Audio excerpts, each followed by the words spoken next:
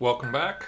3D printing is one of the many tools to use for problem solving. That's why I think everybody likes a good practical print.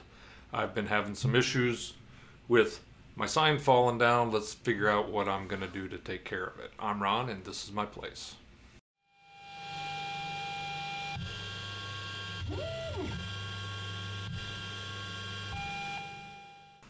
So the problem that I was having was this was a kind of a sign maker coin attempt, whatever, that I made, and it kept falling down.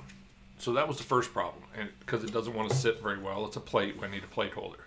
Okay, obvious. And the other piece of it was I'd made this laser scribed sign, if you will, and I didn't really have a good place. It was been sitting here for a while, and I kept knocking it over, and I wanted to fix that as well. So the first thing I did was I went on Thingiverse trying to save some time and came up with a design that was on Thingiverse, and I'll put the description down below. And it probably will work just fine for a plate, but as you can see, it just, with the design, it didn't fit my plate. And of course, it also had no way to put my sign. So I got rid of it. It works great, but not for what I needed. So then the next step, I wanted to go really minimalistic, and I went into Fusion 360, and I'm not going to cover it because it's really basic, just extrudes and coming up with a pattern. And I wanted to stay really simple and save on filament. So I made this one as a basic design, and unfortunately, it came out just a little bit too small. So I upscaled a little bit, iterative design, and then I came up with this one. So I knew the first thing I wanted to do was get this to where it would work well, which it does.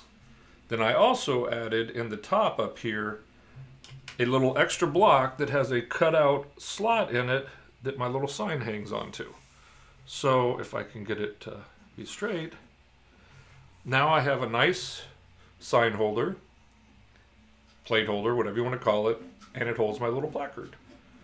So the two together can hopefully go right there. Problem, solution. That's all there is to it. This was all printed in Makergeeks translucent or crystal blue PLA. Printed really, really nice. Just to show you a little bit. It's got really nice first layers. These are printed on the Prusa i3 Mark III, and it printed really, really nice. No stringing, I mean, it's pretty much dialed in at this point. Then my version of it, again, very basic, just a little extrude, and the only difference between this one and the other is I added a little bit of a slot in it. Yeah, so again, Prusa i3 Mark III, printed at, this is Makergeeks Maker filament, so it prints at 235. That's all I got. I just wanted to show you a problem and how I solved it with 3D printing. If you like what you see, please subscribe. If you liked it, hit like. If you don't like it, feel free to hit dislike, but just let me know what I can do better. And yep, I'm really looking forward to it. Pretty excited. As you can see, we're fast approaching 1,000. That would be really cool if I managed to hit that sometime here soon.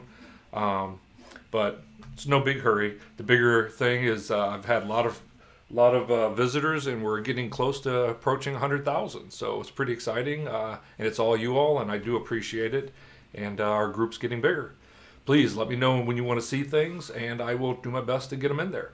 Again, have a great day and print everything you can.